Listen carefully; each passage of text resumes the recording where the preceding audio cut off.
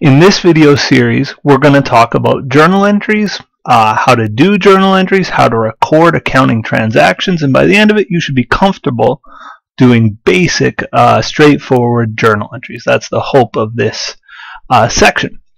And so whenever I start to talk about journal entries, I actually talk about physics at the beginning of my journal entries, and I talk about this guy specifically, Isaac Newton. He's a very, very famous figure, a very important person in history. Famously, and I think this is just an urban myth, that he was sitting under an apple tree, an apple fell on his head, and he said, "Oh, there's gravity," or something like that. I'm not exactly sure.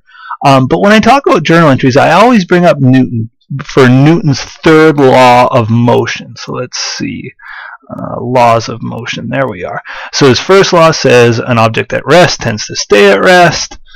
His second law is this formula: force equals mass times acceleration. But his third law is the one I want to talk about now. It says, Newton's third law states that for every action, there's an equal and opposite reaction. And whenever I think about journal entries, I call to mind this Newtonian law. Whenever there's an action in accounting, there's always a second action that's equal in strength. And so that's what makes balance sheets balance. That's why the accounting equation works, is because whenever one thing happens to one side of the accounting equation, something equal happens on the other side. And so maybe I'll illustrate that by way of example. Let's say I go to the Toyota dealership and I buy a car for $20,000. So you're thinking, okay, well, that's wonderful. Of course, my cars go up by $20,000, and that's absolutely right. But of course, there's another piece to the puzzle. Let's assume I bought the car for cash. Well, then my company's cash would go down by $20,000. And all transactions are like this. I mean, there's not always something going up and something going down, but there's always at least two things happening whenever there's a transaction. So whenever you look at a transaction, maybe you're presented with a problem or a transaction in real life, you've got to look for more than just one piece of the puzzle. One item isn't sufficient. So we buy a car for cash, our car goes up, and our cash goes down. And we've, in a manner here on the page, we've recorded a transaction. We said the car's gone up and the cash has gone down.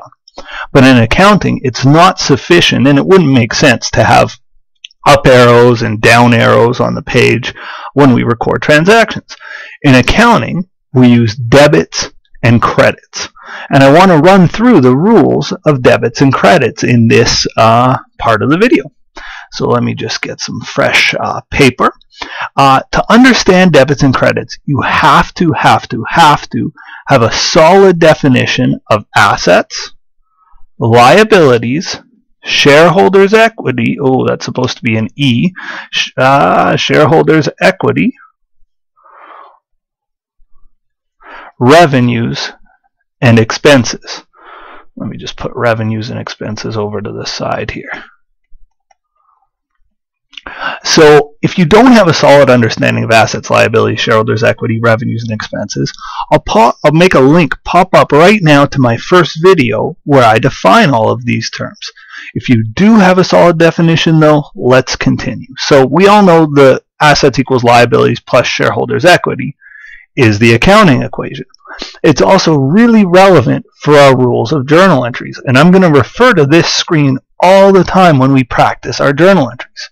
So I'm just going to draw some arrows now, and I'm going to fill out a little chart here, and I'm going to explain the chart in a minute. So I'm going to go up, down, down, up, down, up, and debit, credit, debit, credit, debit, credit. Okay, so I've kind of gotten into the chart, but I haven't explained it well. The initials DR stand for debit and CR stand for credit. I looked this up online once because a lot of students go, well, CR, yeah, that makes sense, that's credit. DR, why do you use DR for debit? And I believe it comes from either Greek or Latin root words. I mean, accounting's been around for a long time. And so I believe it's just from a root Latin word, but it's something that stayed with us. So that's, I know my writing's messy, that's DR and CR, debit and credit, debit and credit. So as I said, accountants don't draw up arrows and down arrows when they buy and sell assets or when they record transactions. They record debits and credits. The last ones I want to refer to are revenues and expenses. And in my class, this can be a pretty hard and fast rule. Generally speaking, it's pretty much going to be this way unless there's some sort of weird reversal. We say, well, if a company has a revenue, that helps the company's shareholders' equity. So if a company has a revenue, it makes shareholders' equity go up. So we say revenues are generally speaking going to be credits, unless there's some sort of reversal or something weird going on. But generally speaking, if a company earns a revenue, it'll be a credit. Similarly, expenses always hurt shareholders' equity. Shareholders' equity always goes down when there's an expense. So expenses are generally debits. In a similar vein, dividends, that's short for divs, make shareholders' equity go down. Always dividends always take a debit. So these are the rules of debits and credits, but let's see how they apply. We've got our purchase of a car for cash here, and so let's look at the car first. We've got to say, what is the car? And this is where knowing your definitions of assets, liabilities, shareholders' equity is going to help. We all know that a car is an asset, and we have an asset going up. So I'm going to look here, asset going up. That means if I want to make an asset go up, I need to debit it. So hope I don't run out of space here. Let's debit car for $20,000. Now on your page, probably at the top, we're going to write a couple of headings. DR and CR, and we're going to write debits underneath the DR column and credits underneath the CR heading. So we said debit our car for $20,000. Now looking at the second piece of this puzzle, we bought a car for cash. Our cash went down. Cash is also, it just happens to be an asset. So cash is going down by $20,000.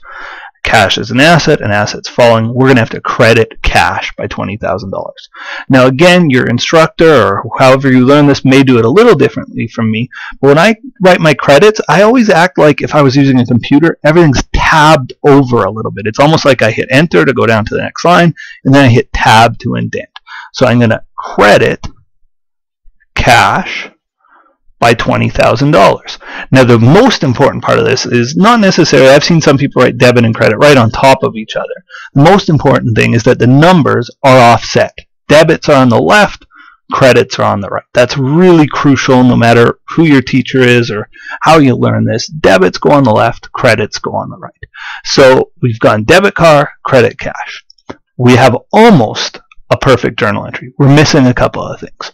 First is the date. So I'm going to use today's date, and today's date is January 15th, 2012. So I'm just going to go 1/15/12. And the other thing is we're missing a description. So I'm going to write a description beneath the journal entry. Purchased a car for cash. You don't need an exclamation mark. So I'm just going to box this off and make it clear that, you know, the rest of this is just kind of stuff that was helping us.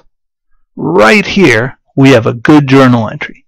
We've debited an account, we've credited an account, and when you look at the numbers, our total of our debits column equals the total of our credits column, 20,000 in debits, 20,000 in credits. That's necessary. We've dated the entry. We've included a description, and you'll note there's no dollar signs at all in these journal entries, and I haven't included any dollar signs. So in my mind, at this point, we have a good journal entry. In today's series of videos, we're going to do a number of journal entries. The only way I think to learn journal entries is by doing them. So I've attached a worksheet, and you can see it in the notes below this video. And we're going to work through a problem or two together, and we're just going to do lots and lots of journal entries. I really believe you should learn this by doing journal entries. It's not enough just to read the theory of journal entries, and I think I've given you a reasonably good theoretical look at journal entries. Now let's actually practice them. Let's get comfortable doing journal entries. So that's going to be the theme of our day today, and that'll be the theme of the next video. That's all for this video. Please click over to the next one to get more examples of journal entries.